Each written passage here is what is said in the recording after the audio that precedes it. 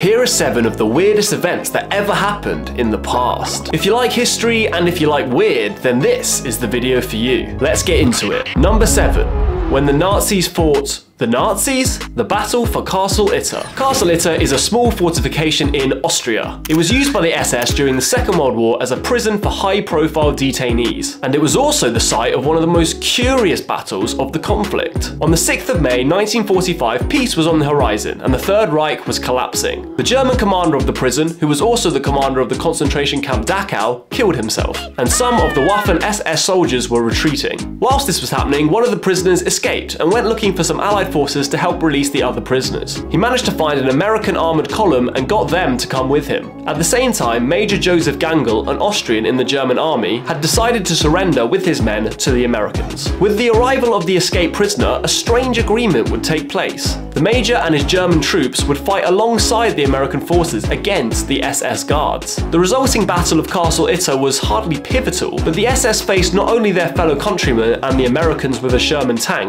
but there were also Austrian partisans and French prisoners joining in. It was a wonderful symbol of the unifying effect the Allies had compared to the polarizing forces of the Nazis. The battle may not have been big, about 100 men were involved, but it was vicious. The Sherman tank was destroyed and Major Joseph Gangl was killed by a sniper. It was, however, the only time in the entire war that the American army fought alongside the German army. The SS were defeated and surrendered, and the rest of the prisoners were released unharmed. Number 6. The Dancing Plague. Also known as St. Vitus's dance, choreomania was a bizarre medieval phenomenon that struck Central Europe. It involved spontaneous and continuous dancing from crowds of people until they collapsed from exhaustion or eventually died. As bizarre as it sounds, choreomania was regularly reported by eyewitnesses, and it was a genuine concern for the authorities. It also seems to have been contagious. For example, in June 1374, one of the most major outbreaks began in Aachen, Germany, before spreading to other places such as Cologne, Flanders, Utrecht, and eventually Italy. And there were still more outbreaks over a century later. In Strasbourg in July 1518, a woman began dancing in the street, and within 4 days, 33 others had joined her, and within a month, 400 more, many of whom suffered heart attacks and died. Because no autopsies were carried out, and because medical science of the day was pretty unadvanced, only guesses could be made as to what caused this. Perhaps it was some kind of skin infection or muscular inflammation that led to spasms. Nobody knows, but at the time people thought it was a curse brought about by St. Vitus, so they responded by praying and making pilgrimages to places dedicated to Vitus. The subsequent recovery of some victims bolstered the claims that there was a connection between the illness and the saint. Number 5. Miss Unsinkable, Violet Jessop.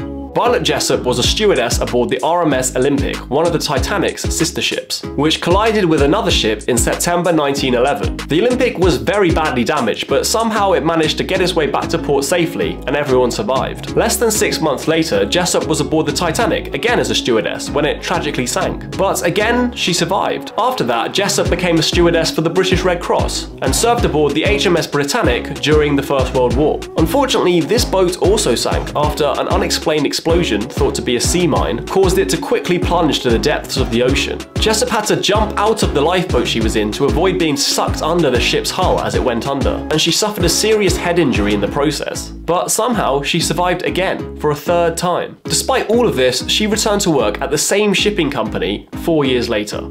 Number 4. Caligula made his horse a priest. It's no secret that the Roman Emperor Caligula was a complete ruthless nutcase. According to the ancient historian Suetonius, Caligula loved horses more than he loved people, and a horse called Incitatus was by far his favourite. He loved Incitatus so much that he gave the steed a marble stall, an ivory manger, a jewelled collar, and even a house. Another writer, Cassius Dio, wrote that servants fed Incitatus with oat mixed with gold flakes. Remember, this was a time when the poor were starving in the streets. At some point, even this wasn't enough for Caligula, and he tried to make his horse a senator of Rome. But when this failed, he had to settle for making it a priest instead. Number 3. 2 Soviets saved the world. The first incident was in 1962 during the Cuban Missile Crisis. Soviet Vice Admiral Vasily Arkhipov was on board a nuclear submarine near Cuba. The crew were unable to pick up any incoming radio signals, so they thought perhaps nuclear war had broken out. Because of this, they had a vote on board on whether to launch the nuclear missiles that they had, and Arkhipov was the only one that voted no.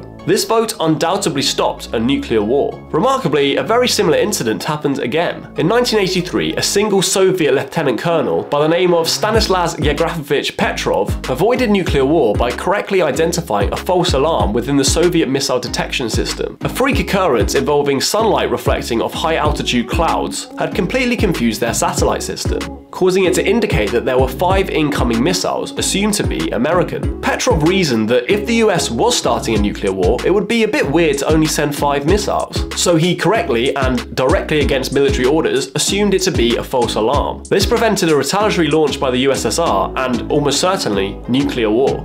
Number 2. Unsinkable Sam. Unsinkable Sam was the nickname given to this cat, who was actually called Oscar. He started off as the ship's cat on the Nazi ship the Bismarck, which was sunk by the British ship HMS Cossack in 1941. The British crew found the cat somehow floating on a piece of wood hours after the ship had sunk, so they took him aboard and named him Oscar. However, later in the war, HMS Cossack was hit by a torpedo and also sunk, killing 159 crew members. Oscar, though, survived again, was rescued again, and was given the nickname Unsinkable Sam. His last service was aboard the HMS Ark Royal, an aircraft carrier that was also torpedoed, this time by a Nazi U-boat. But of course, Oscar remarkably survived that attack as well. After the war, he retired to Belfast, where he lived in a seaman's home, and he died in 1955, a full 14 years after the Bismarck sank. Number 1. Pepsi Army. Now, I couldn't make this one up if I tried. During the late 1980s, the Soviet Union's love of Pepsi proved to be a bit problematic. Their initial agreement with the American company had expired and their currency wouldn't be accepted. So they decided to do a trade. 17 submarines and several other naval vessels in exchange for $3 billion worth of Pepsi. Now, while Pepsi soon sold this newfound fleet to a Swedish company who scrapped it, for a brief window, Pepsi had more military might than all but 5 countries on Earth. They could have turned their cola wars with Coca-Cola into a real-life war, and they probably would have won.